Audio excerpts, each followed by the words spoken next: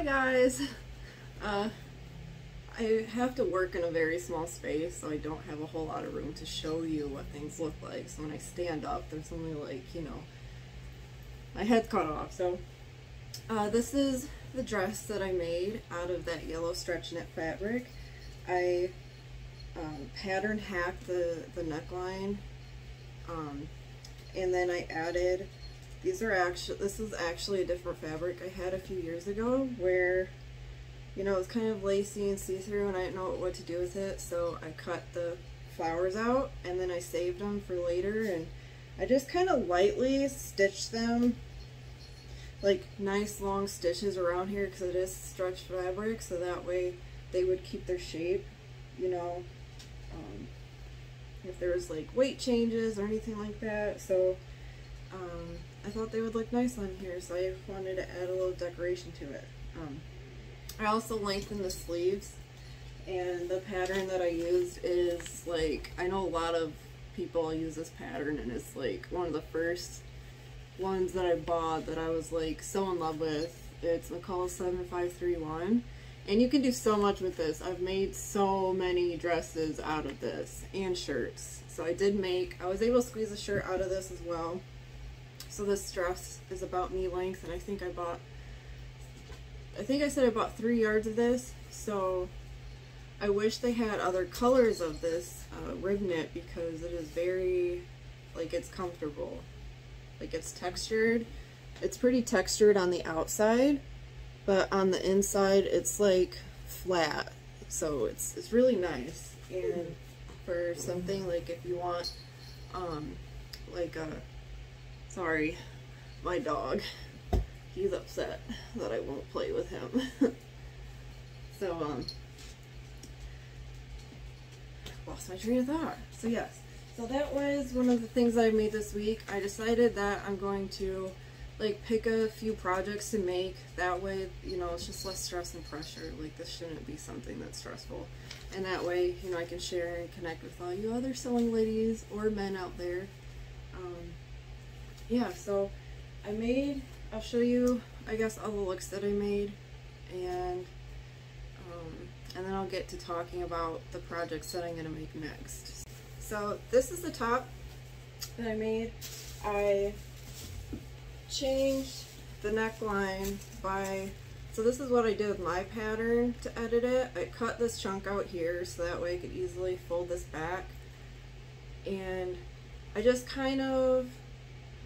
I honestly don't remember how I graded this. I think maybe I took like a tank top or something, or I just sort of guessed on what I wanted it to look like. So that's how I did that. So when I went to cut this top out, I just put this back on the fabric and then cut this straight. So that's how I hacked this shirt. And then I made the length, you can see that, I made the length about here. So the shirt comes down to about here, which is nice, so that way it's not coming up. So these are the ultimate trousers that I made. I added a button to the top. I did a lot better on my invisible zip this time. I'll show it to you. I'll stand back here. So I'm really happy with how this turned out. I feel like it looks, somewhat professional or classy, I guess. I don't know. I'm just trying to change my style a little bit. So it tucks in neatly, it fits nice. I added 1.5 inches to the original pattern on this pair that I made, which I'm happy with. I also extended the darts. I made them like maybe 1 centimeter wider because my waist goes in more. So the fit is pretty good. I'm happy with the fit. I think it looks nice. I don't have like weird wrinkling or anything like that. So I think this was a successful make, but I still wish that I had more of this rib knit because it is so nice. I'm trying to make like clothes that'll work interchangeably. I think that makes the most sense. So the other pants that I made out of this, I finished these. I added the zip to that, and I think this pair together looks, you know, decent too. So I'm really happy about that, and these are actually my favorite pair that I have made so far. And I like to make it so that it works with these boots. So I make sure when I'm sewing, I'm trying to make sure that the clothes work together interchangeably. I'm trying to make sure that it'll work with the shoes that I wear. So I'm pretty much either like boots or I'm wearing Converse, and these bad boys have seen better days. I need new ones. But yeah, so other than that, occasionally I wear tennis shoes when I work out, but even when I work out, like if I'm not running, then I wear my Converse, like for lifting and things like that. So that's this outfit, and I will show you the next one in a second. Actually, one more thing. So I found, like, with using this knit fabric and, you know, making this pattern, that for me it's been better not to serge the seams, just to let them be. If anything, just double stitch. I actually think it doesn't say to serge it. I think you're just supposed to double stitch, which is what I've done in the past, but I wanted to try using the serger to see if it would be nicer, but honestly I don't like it because it creates kind of like, I can feel it, and you can kind of see it on the back of the shirt, like these kind of like rolls, and I've tried like adjusting the tension and all that, and it's just not working. So I have one sleeve that was serged and then one that's not, and I like the one that's not better. And so I made that mistake with the dress, like everything serged on top of stitch. So I could fix that by just cutting the serge stitching out, but I don't know. Then I'd have a lot less seam allowance, so I don't think I'm going to do that. So now I'll show you the other thing that I made.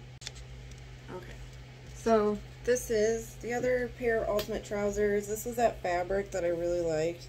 I didn't do too hot on the zipper. I didn't get it quite close enough on here. But with this pair of pants, it's where I learned where I was making my mistake. So as long as you're learning, right? So these are a little shorter than the other ones that I made.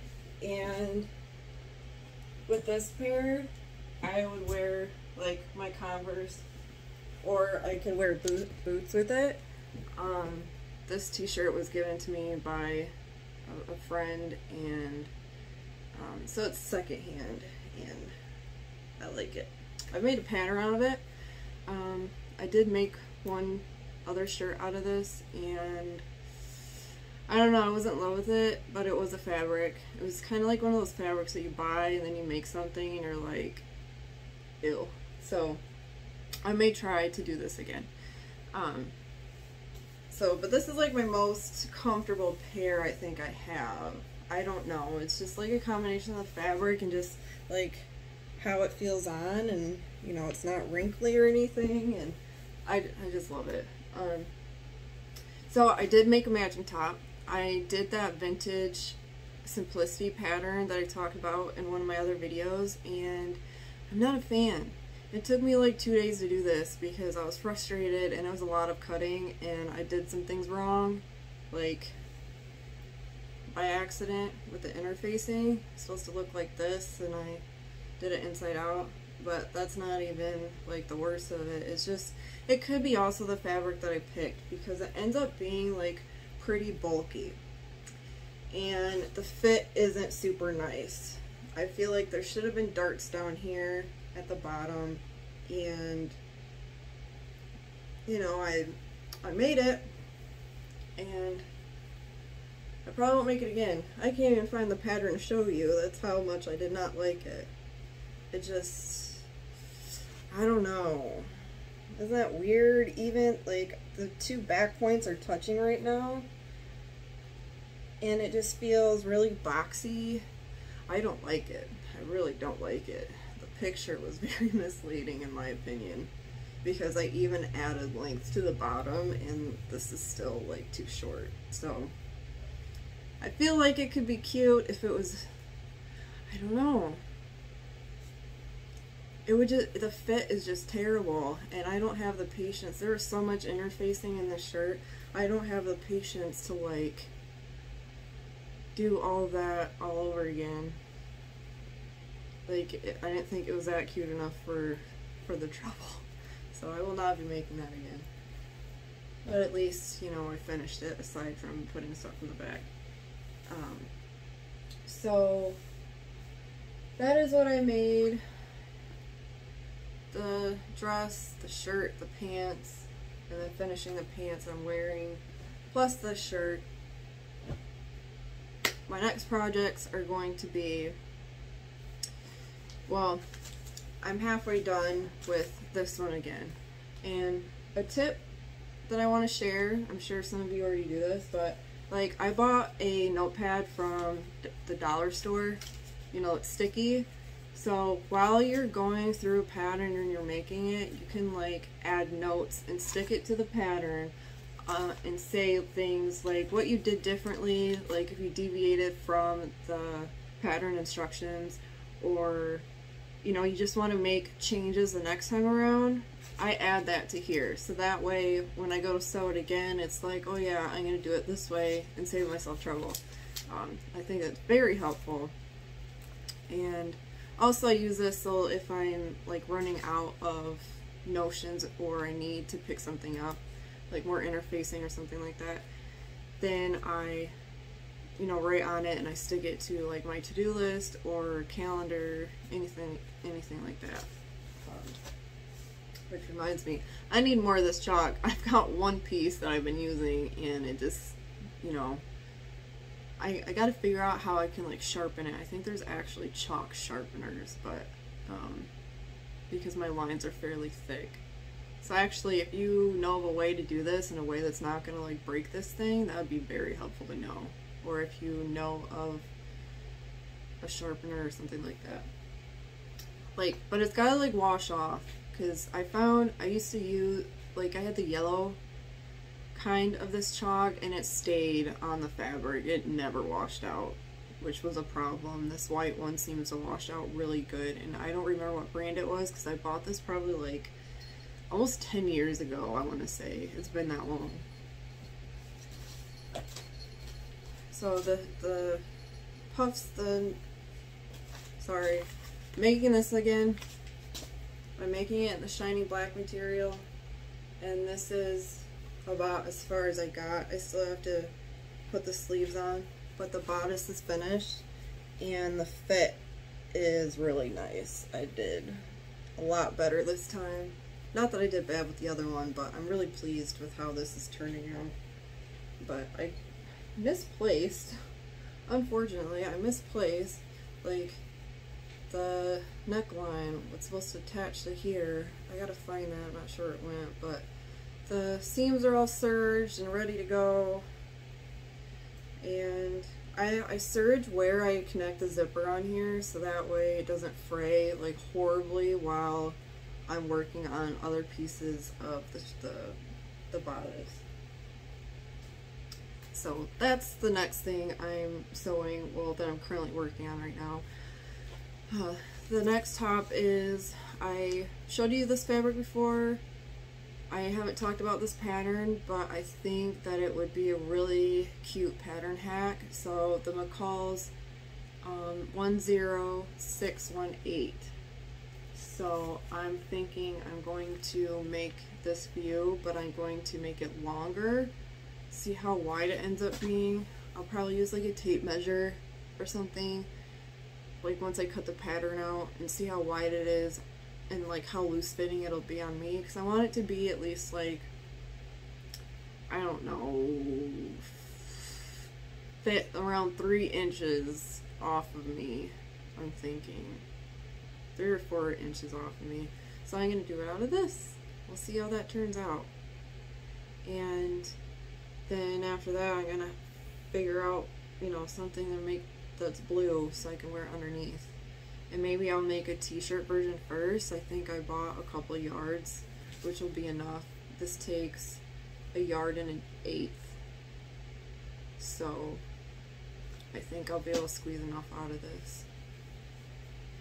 And then the next thing I'm going to do, I'm finally going to make these curtains. I changed my duvet cover and I think that it'll go together. But we'll find out. it's not going to be a fancy pattern. I'm just going to buy like a normal metal curtain rod from Menards. It's probably going to be like $2 or $3 and throw it up there on the wall. And I'll probably make the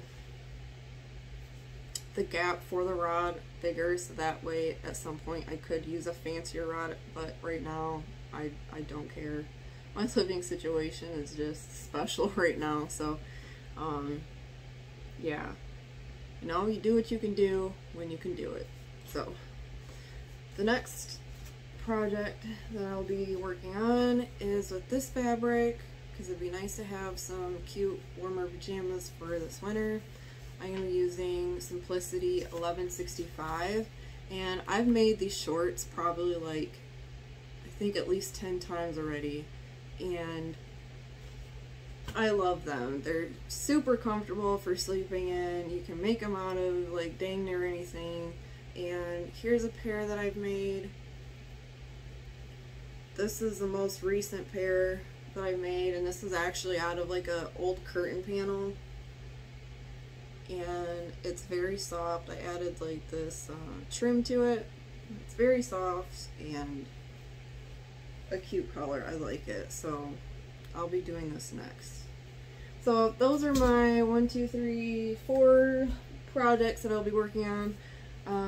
This top, I do have a pattern that I was going to use for this top too, and I will show you what that pattern will be in the next video. It is like a pajama type top.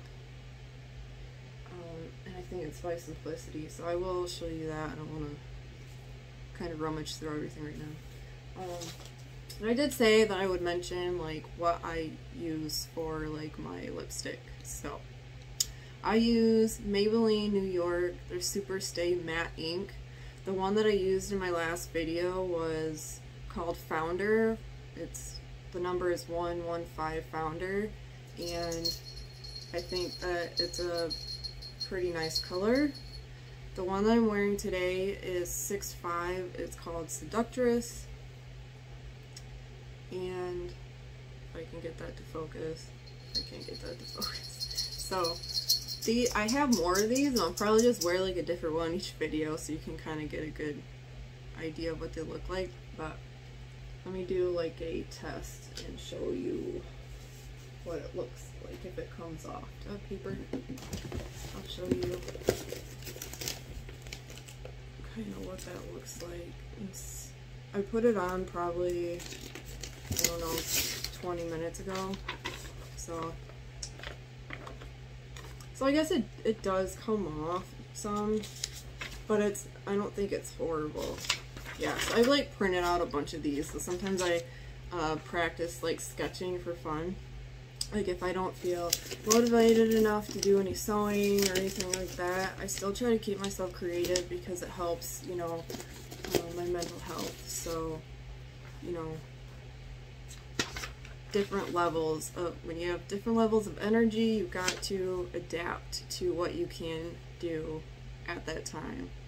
I think adaptation, being able to figure out what works for you, and really pretty much like anything in life, is very vital in surviving, because, you know, things are so hard right now for so many people.